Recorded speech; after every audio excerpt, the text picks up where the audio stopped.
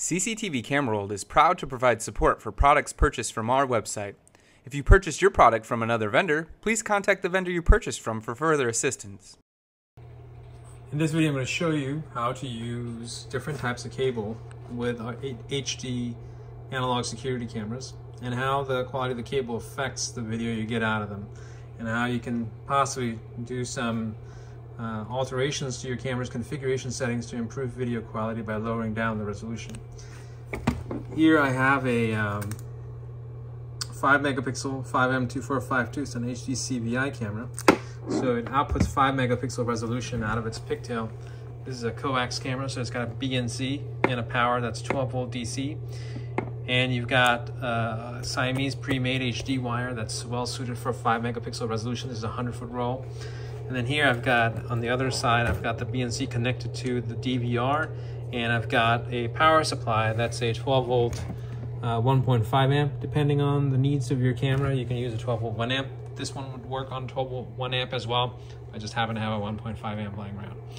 So this is your camera when it's working properly. You would see a good clear video. I'm waving my hands, and if I turn off the lights, I'll show you what the nighttime video looks like. Pretty nice and clear, okay? So when you're bench testing a camera and you've got already your cable run and you're not getting this nice clear picture with our analog security cameras, what you need to do is get yourself a short known good wire. We sell these 3-foot length cords. It's a pre-made cable, but it works fine at short runs, even with 4K cameras that we carry. And then a 12 volt 1 amp power supply. Use that as your toolkit for testing cameras. So I always recommend getting this 3-foot BNC patch cable and a 12 volt 1 amp power supply to test the cameras. I'm now going to show you what this same camera looks like when you plug it into old Siamese pre-made cable from like 2010. This is thin wire. It's thinner than that pre-made cable, because if you look at it, the thickness of these two wires is starkly different. This is a thinner gauge wire. Let's show you what the video quality looks like. I'm gonna hook it up. So now I have the camera connected, and it's to the thinner wire, and it's working fine. Seems to be, but if you look closely, you'll notice that there's ghosting going on. There's some ghosting here from the peanut bag. You can see some of it here along the edges of the boxes. You have to look very carefully. So how do you fix this? Well, it's happening because you've got a thinner gauge cable. The ideal thing is to replace the cable, but if you can't do that and you want to fix this, what you need to do is the following. Grab a DVR, make sure it's one of our DVRs or compatible DVRs. Some other brands will give you this option too. On our DVRs, and maybe perhaps the one you're using, you can do something such as the following, which I'm going to show you, where you can change the signal mode of the cameras, lower down the resolution. So I'm going to show you how to tweak these settings. In ours, you right-click on the camera picture while you're looking at it in main screen view. When it's the camera's full screen, go to PTZ controls. And then click here, enter menu. Because these are HD over coax, they also have some data being sent over them. There's two-way talkback from the camera. You can go in and you can change certain settings. So here, you can actually go in and change, such as the video mode. You can lower down the resolution to 1080p and hit enter. It'll ask you to confirm, hit enter again. And that'll lower down the resolution of the camera.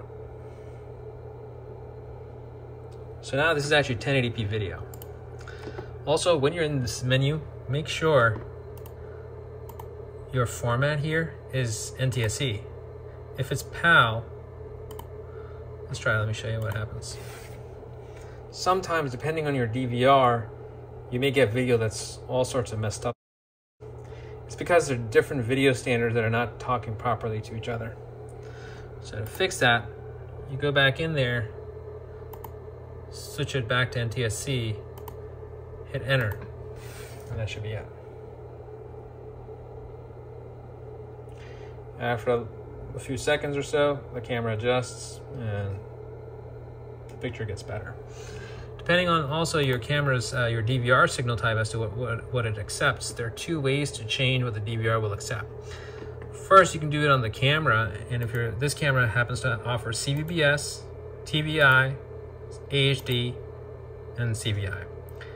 I'm going to show you how to do it on the DVR, but if all of that fails, what you can do is set this camera to CVBS, and this will convert it into basically old analog resolution, and it'll work with any analog DVR that supports 480p video or D1 video. But once you do that, you can't get back into the camera without a UTC controller.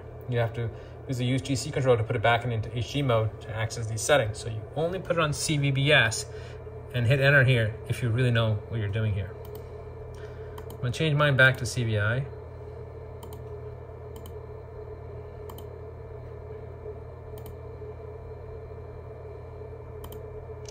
I'm going to save this in 5MP mode. I don't want my camera to be at CVBS for my purposes, but you can certainly set yours if your DVR is just continuing to have problems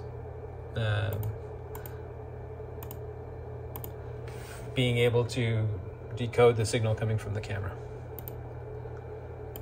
Now, imagine you got your resolution lowered, you found a good resolution, but that's still not working and you're getting weird video from your HD DVR. What you want to do is go into the DVR settings and go to camera in our DVR and go to channel type, and it lets you select what kind of signal type you're using. Sometimes on some DVRs, depending on how old they are, sometimes on some DVRs, depending on how old they are, auto setting might not work. You'll have to force it to be CVI mode and then hit apply. Once it does that, now the DVR is only looking for CVI video signals. And if you don't have a CVI video signal, it's not going to work well. So I'm going to go back, confirm if it took my choice, and it did. It says CVI mode. Now, if your DVR was set to a different mode that's incorrect, I'm going to show you what happens. DVR may produce video that's all sorts of weirds. It might be black and white like this. So this is because of a signal mismatch between the camera and the DVR. You want to make sure the camera is set to CVI and the DVR is set to CVI as well. If your DVR is some other type like AHD, and you got this sort of image going on, how do you fix that? You right click, go to PTZ controls, try to talk to the camera. But because you're on AHD mode in your DVR, AHD mode doesn't send that data. So let's try something else. I'm gonna try a different option here. Again, this is for you to learn troubleshooting here. Go to main menu, back into channel type, and in our DVR it says other. Let's see what that does. Other is actually supposed to represent TVI mode.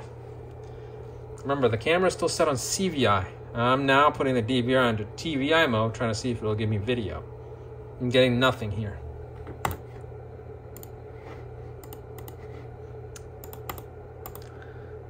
Now I'm going to try to go back into auto.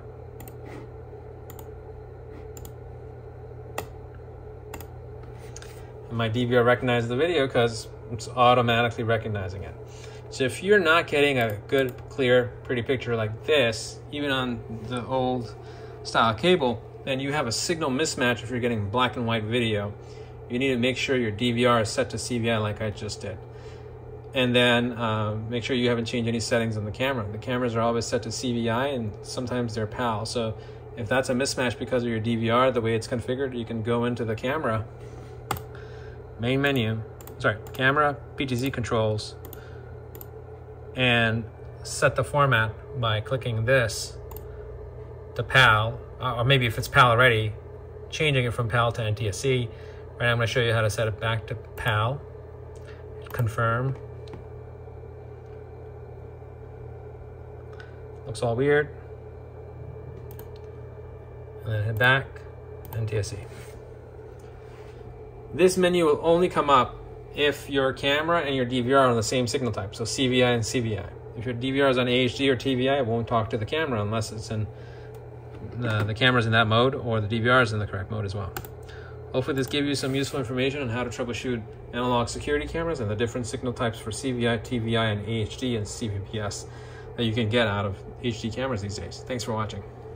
If you're watching on YouTube, don't forget to like, comment, and subscribe.